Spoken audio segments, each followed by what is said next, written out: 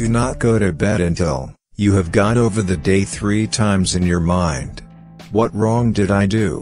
What good did I accomplish? What did I forget to do? The oldest, shortest words, yes and no, are those which require the most thought. A fool is known by his speech, and a wise man by silence. You should make great things, not promising great things. It is better to be silent than to dispute with the ignorant.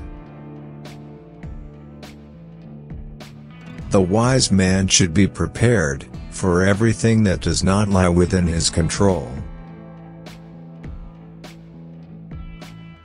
Don't try to cover your mistakes with false words. Rather, correct your mistakes with examination. The soul of man is divided into 3 parts: intelligence, reason, and passion.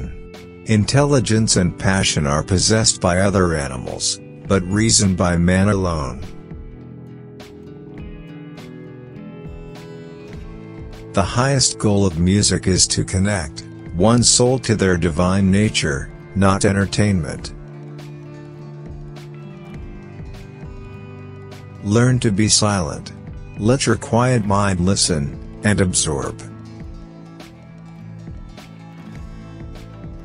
None can be free who is a slave to, and ruled by, his passions.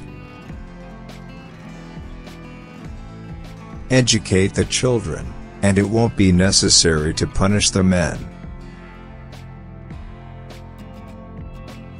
Friends are as companions on a journey, who ought to aid each other to persevere in the road to a happier life. Numbers have a way of taking a man by the hand and leading him down the path of reason.